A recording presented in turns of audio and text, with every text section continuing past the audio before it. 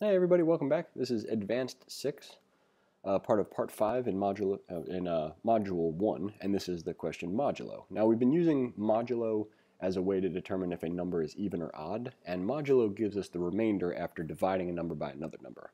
Now they've got a bunch of notes for us here. They call it canonical documentation on MDN for the remainder operator. You can peruse those at your leisure, but for now we're just going to kind of walk through the problem. To be sure, this is arguably one of the hardest problems in all of prep, definitely in all of Module 1, and again, arguably in all of prep, mostly because figuring out how to solve this is relatively tricky, but we're going to follow the same pattern that we have previously, which is to say the first thing we do, read the problem fully and see if there's any edge cases. So they don't want us to use the modulo operator, obviously that's why it's difficult, but they have this set of edge cases, which is to say modulo always returns the sign of the first number is not necessarily an edge case, but taking note of the notes is a good idea. So 0 modulo any number is equal to 0. Any number modulo 0 is not a number. If either operand is not a number, then the result is not a number. So let's start with those. First thing that we're going to do is we're going to say if num1 is equal to 0, we're going to return 0. Now you might be thinking, the way that these two are set up are not completely conclusive, which is to say that what about 0 divided by, or 0 modulo not a number?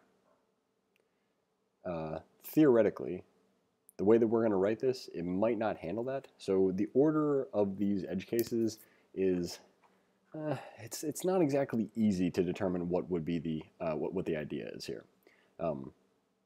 So in the event that our edge cases are misaligned, we'll just move them around a little bit. So let's get the edge cases on the page. If num2 is equal to 0, then we want to return not a number. And see how not a number glows orange because it's actually a value. It's a falsy value if you remember what truthy and falsy is, but for our purposes it's JavaScript's way of being like, I think you want a number, but I can't generate one from what you did. If you were to like say 2 plus undefined, which a lot of people will do from time to time when trying to access an array outside of bounds, it'll be like, hey, pretty sure that you wanted a number, but I don't have one, so here's this not a number sort of signifier. Similarly, we can't really say num2 is equal to not a number. That's not really going to work. The reason that is not going to work is not necessarily super important for us. The only thing that is important for us right now is that this does not work to determine if num2 is not a number. So we're going to make use of a built-in function called is not a number. Say is. The fun part about this is there's actually two versions of it. One of them is attached to number, so number.isAnumber is a function, and so is that. What's the difference? Well, I shouldn't speculate about that because there obviously is a difference or two, but in terms of the difference, like a tangible difference, there really isn't one. So is not a number of num1 or is not a number of num2.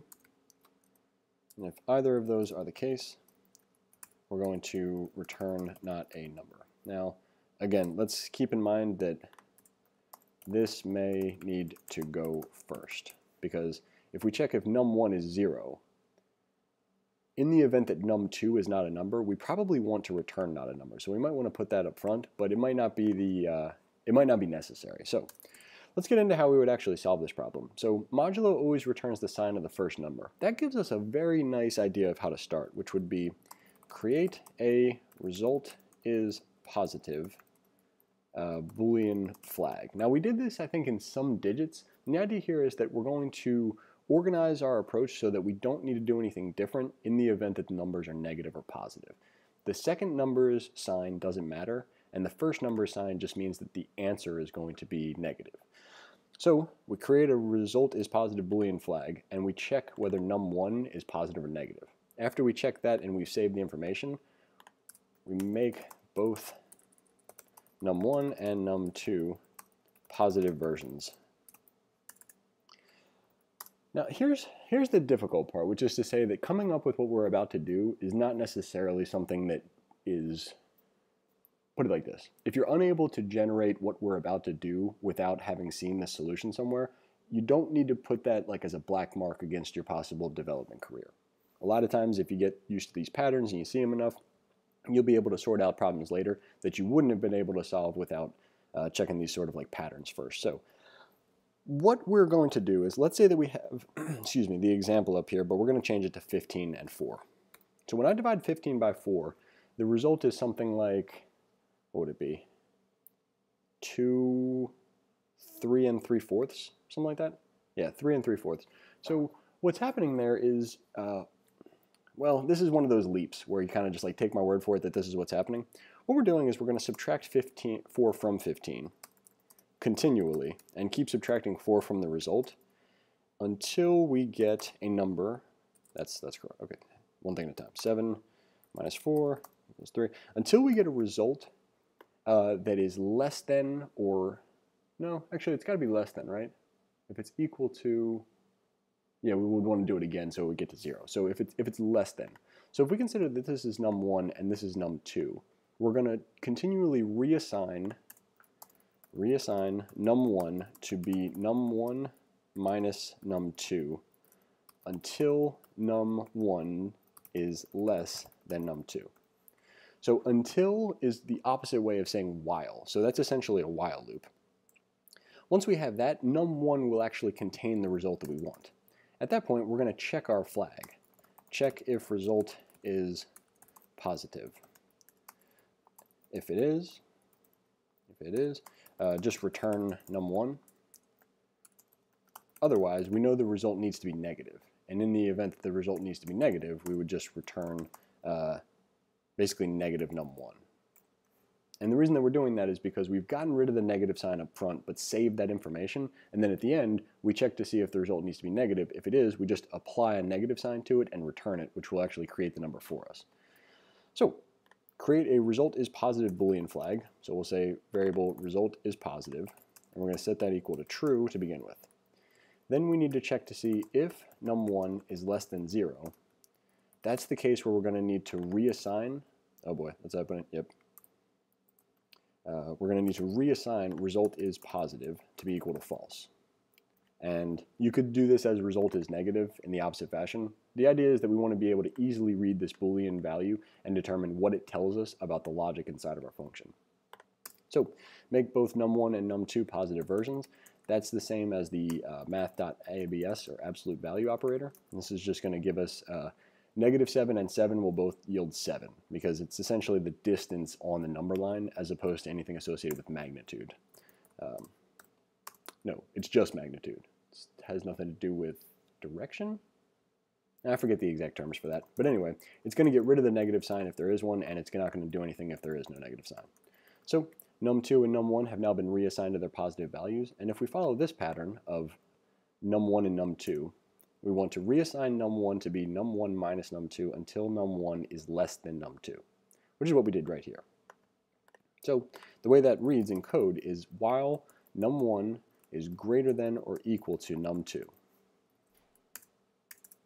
Num1 is equal to num1 minus num2. Same thing as num1 minus equals num2. Those both say the exact same thing. Don't say both or else you'll be a little bit off. Yeah, you'll be a little bit off. There's chances that you would have like an incorrect result if you did it like that. But the way that we've done it here, this way or the other way that we just deleted will work. Well, we hope anyway.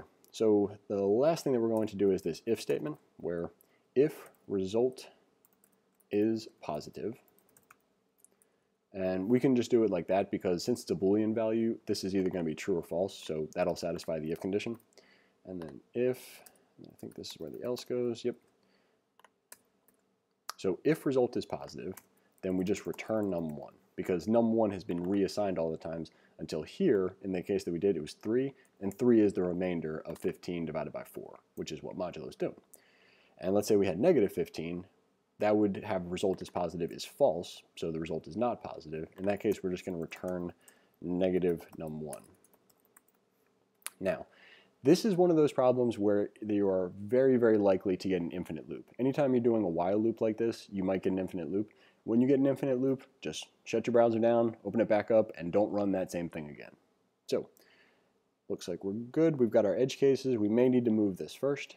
If num1 is equal to 0, return 0, which lines up here. If there we go. If num2 is equal to 0, return not a number. If either of them are equal to not a number, return not a number. result is positive. If num1 is less than 0, then result is positive set equal to false. Get rid of any negative signs. While num1 is greater than or equal to num2, continually reassign num1 to be whatever num1 was previously minus num2. And we do that until num1 is less than num2, which breaks the while loop. Then num1 contains a remainder, at which point we check to see if the result is positive. If it is, we just return num1 directly. If it's not positive, then we know the result needs to be negative, and we return negative num1. So, fingers crossed, run the tests, and we're in good shape. So it looks like we didn't need to move this anywhere. That's probably a result of the tests not being possibly as robust as they need to be, but this problem's hard enough without any tests that mess with the edge cases. So, excellent work, thanks for watching, and we'll see you in the next video.